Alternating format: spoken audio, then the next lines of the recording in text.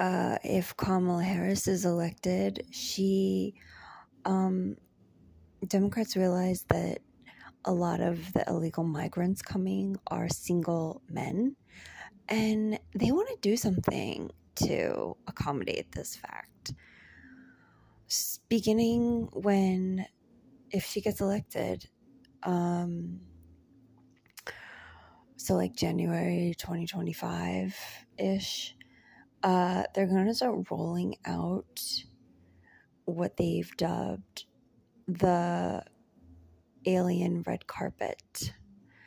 So when an illegal migrant arrives at the border, they're going to be chauffeured to their 5-star hotel in a limousine, an electric limousine, but not Tesla because they hate Elon Musk. It's going to be a different car maker.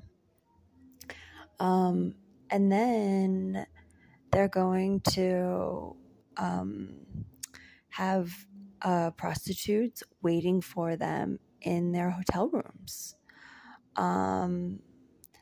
so that they can unwind, and they want them to feel welcome. And they're coming as single males, so they get to choose too if they want a male or a female prostitute, and or like a transgender or whatever in between, or like but no animals. And what else? Yeah, this is their new red carpet plan of attack.